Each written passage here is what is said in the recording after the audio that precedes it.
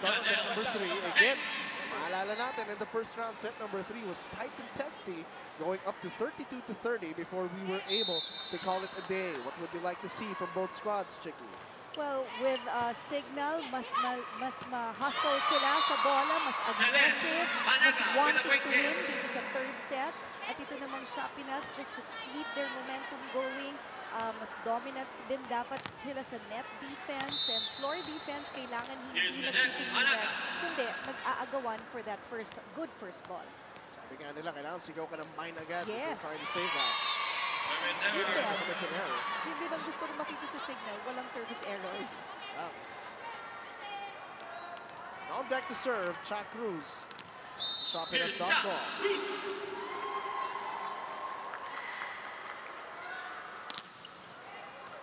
You can hear the snap on that one.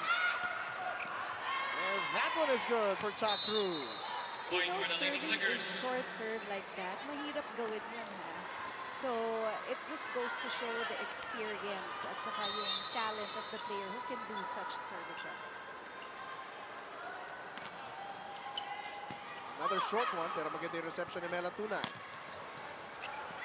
Pagkakataon para sa Shopinas. Paneng gets blocked. Ball still in play. Paneng, one more try. But then Guana digs it up. Tunay starts to attack and puts it down. May angas pa si Tunay after that hit. And once again, we heard her oomph when she hit that ball. Kaya lakas naman talaga ng bagsak ng bola. A spike from España. Melatuna now on deck to serve para sa Cignal HD. 7 attacks and a block so far. Cheng for Kim Kiana D, but couldn't connect. Mercado winds it up. The push doesn't go. Vivas, the attack. And she will score. Alam mo, nag-hesitate si Chuck Cruz doon because she thought that Janelle Cheng was gonna get it. As you can see there, a good hit, angled hit by Vivas. Akala ni Chuck Cruz kukunin ni Janelle, but Janelle won't get the first ball because she's the setter, pang second ball siya. Nag-sorry rin naman agad si Chuck Cruz. Mandapat's turn to attack. Guana with the coverage. And Cheta. Back to Mangi. And Mervic puts it down. And that's a good down-the-line hit by Mervic Mangi. Something na hindi mo ina-expect. When you have the hammer, you put it down. Ultra Fast Spike brought to you by PLDT Home Altera. The Ultra Fast LTE for a happy family.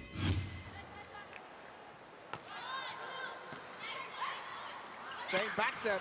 And Kiana, baby, rolling the middle and puts it down. You know, when KKD gets the right timing for the quick sets, talaga namang nakakatakot yung mga bola niya. She is long, she is athletic, and she has 4 attacks to her name so far tonight. 3 serving 4 dito sa set number 3. On ang dalawang set, Shopinas.com. Ancheta. Cheng. Wait, what a save here. Buhay pa bola. Pero wala na yun. Out na. Kaya puntos para sa Cignal HD. Ang ganda sana nun, no? That was a good save. Pwede yun. Kailang, hindi ko lang masyadong nakita if that ball went beyond the antenna or in between the 2 antennas.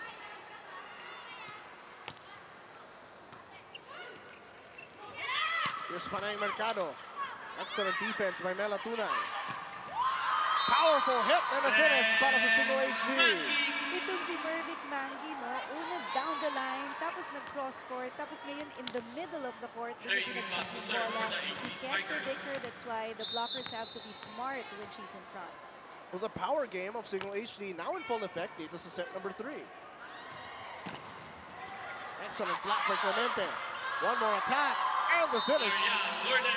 Clemente, syempre tinanggap niya yung regalo ng Shopinas sa kanya. Renewed energy dito sa set number 3 para sa Cignal HD. Yeah, and it's nice to see them smiling and enjoying the game of volleyball. Omay Vivas to serve.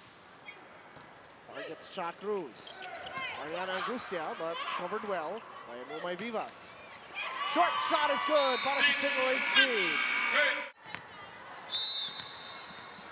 As Omay Vivas, deck to serve, 8 serving 3.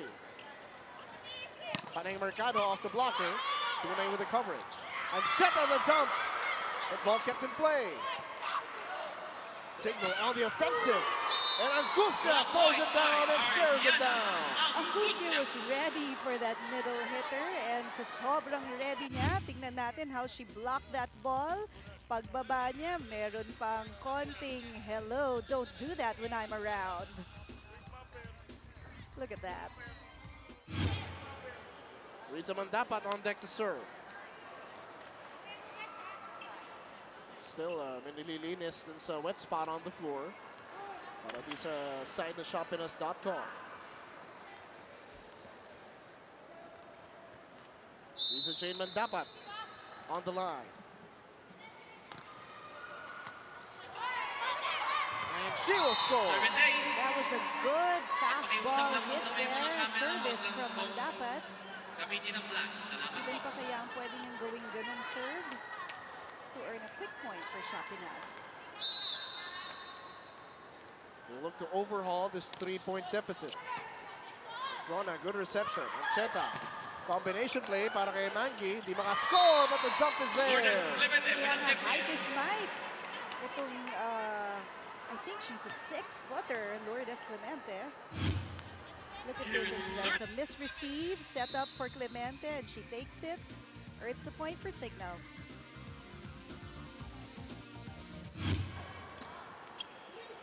Cheng, to Panay Mercado. Regalo para kay Angustia, pero attack not over. Si Angustia nang gigil kasi alam niyang misreceive yun eh. Kaya iririgalo din niya, sasagutin niya yung regalo. Kaya lang, she was running as she was doing that. Kaya nawalan siya ng timing. 10 points in the game so far para kay Lourdes Clemente. Cheng, babalik kay Panay Mercado. Drop ball. It's good. Smart play by Panay Mercado. Nakita niya yung blockers. Alam niyang if she hits the ball hard, mabablock lang siya. So in-off speed niya, playing with the blockers. Hit the tip of the fingers of the blockers, kaya nahirapan. Look at Clemente, yes. Limping a bit here. Oh boy, kung out siya for this set, that's gonna be a problem for Cignal HD Spikers because she's a really good middle hitter. We'll check kung ano nangyari dito kay Lourdes Clemente in a bit. Shopinas.com down by 5 dahil this is service error ni Panay Mercado. Good read there by Vivas, letting that ball go. Clemente is trying to walk it off. This is side of Cignal HD. She looks okay, she's smiling. So she's going to get treated as play continues. There's Cruz out of the attack and the finish. You see, yung kamay ni Cha, when she hits the ball, ang bilis nung swing niya eh. Kaya yung bola, pag bagsak sa court, mabilis din and it falls hard. Medyo natahimik si Cha Cruz dito sa set number 3. Ngayon, sumabanggit ulit yung pangalan na she will score. And Ariana Angustia on deck to serve.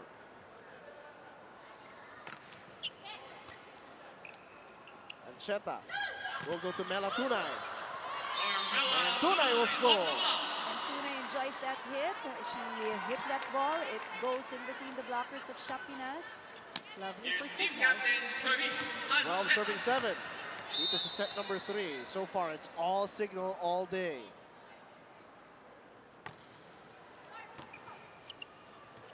Cheng, babalik kay Cha Cruz. Ball still in play. Vivas turn to attack. Out of bounds. She tried to avoid the blockers kasi ang tatangkad ng blockers ng Shopinas that faced her. You've got Cignal and Cha Cruz. Kaya lang sa sobrang angulo ng tira niya, it went wide. 8 serving 12. Other side on the attack. And that one is good. And Vivas goes for a down the line this time and earns the point for Cignal. Clemente, heroic effort coming back in para sa Cignal HD. Alam niya kailangan siya ng kanyang kuponan. Oo nga, acknowledge din naman siya ng audience, clapping for her return. Cheng back set for KKD. You know, again, hindi pa talaga nakuha ni KKD yung timing nung quick set na yun. It hardly hit her fingers, but it earned them the point. 9 serving 13.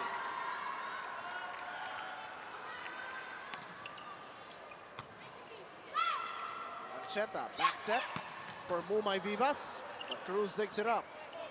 Paneng had to adjust. Blocked up top by Clemente. There was no coverage there for Paneng Mercado. And si Clemente, sabi niya, what a injury. I have no injury. Look at this. Paneng goes for that hit. Clemente was right there. She knew where the ball was gonna go. And she was ready for it. Cheng to KKD. Huli ulit ni Clemente. Paneng over the defense, but tunay digs it up. Net and floor defense working for Cignal HD. As again, they will score. Now up 15-9. You know, si Mervit Nangi, the former team captain of NU Bulldogs, talaga namang showing her skills here. Ang lakas ng palo niya for that cross-court hit. Basta nakakaangat ng bola yung Cignal HD, always an excellent position to score. When dapat blocked up top. Clemente really working hard to protect the net. Bumay Vivas blocked up top. And Shopinas will score. There was a net violation there from Cignal. I think it was by Ancheta. 5-point disadvantage. Sinusubong habulin. And Shopinas not calm.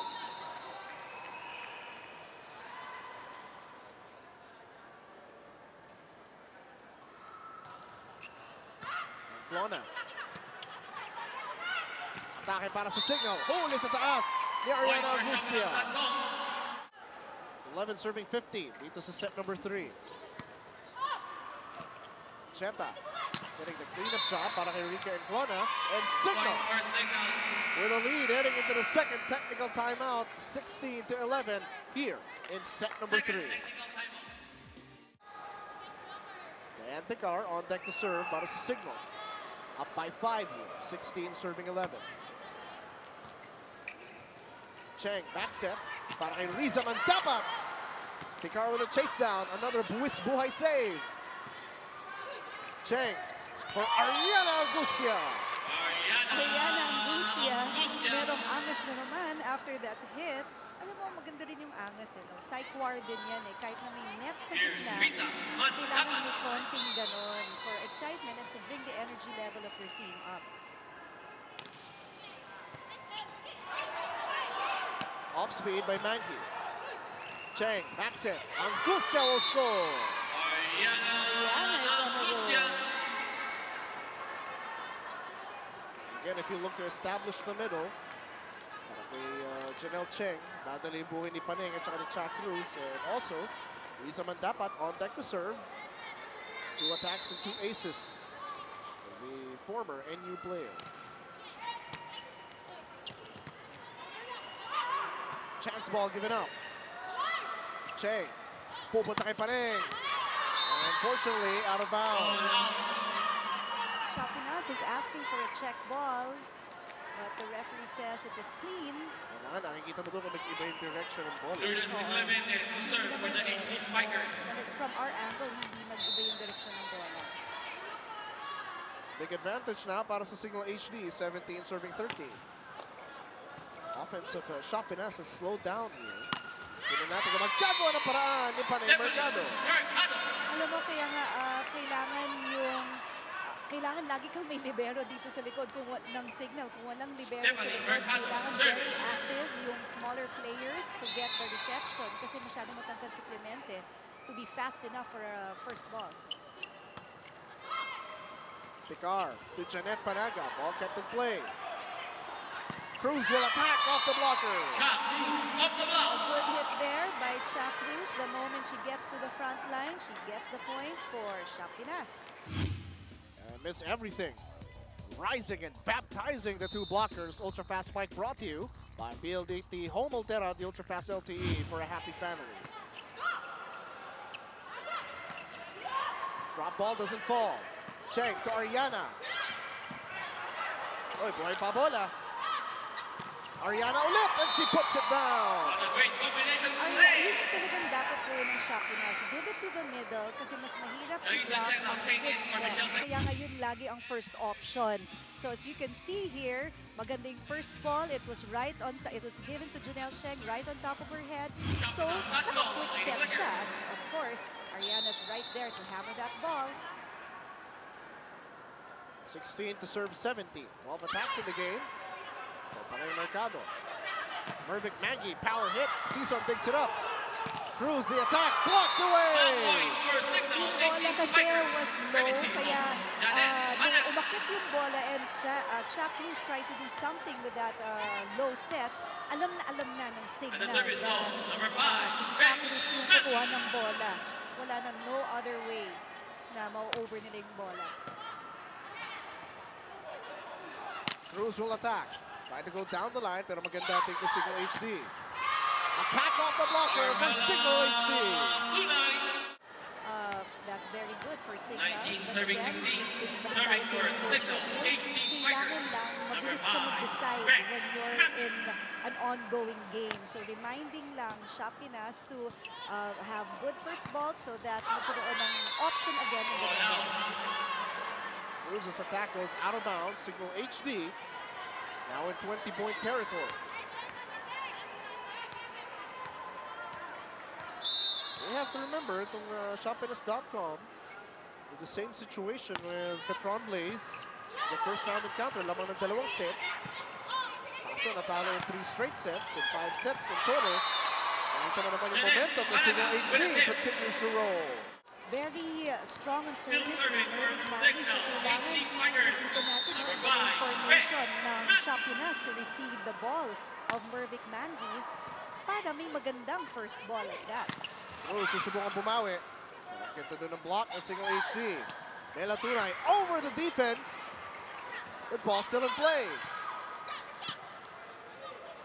Ancheta sets up Tunay, blocked on top, but out of bounds. And now Cignal continues to rake in the score. Good for them. Now maybe they can get this second set. Oh, it's true on the floor para dito kay Chuck Cruz. Let's see if she can bring a different element to the game para sa Shopinas.com.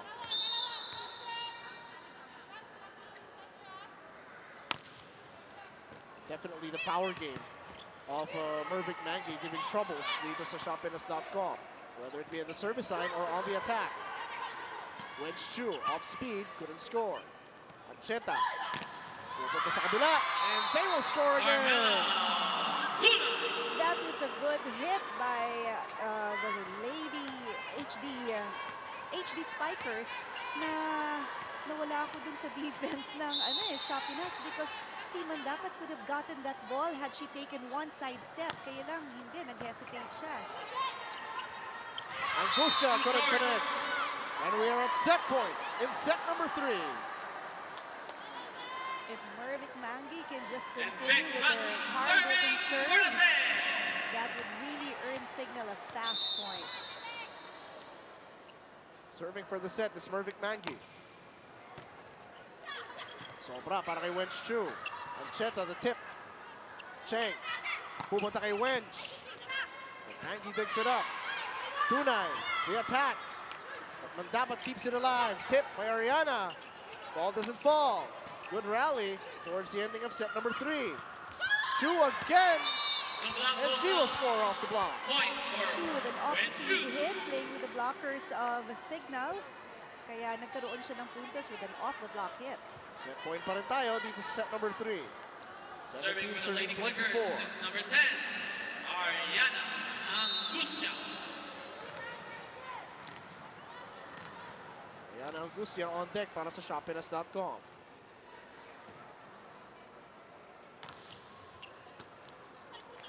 Uy, walang umabol. Kaya chance ball ibibigay ng Cignal HD. KKD gonna score, and we will go into set number 4 because Cignal HD has come to life. They take set number 3, 25-17.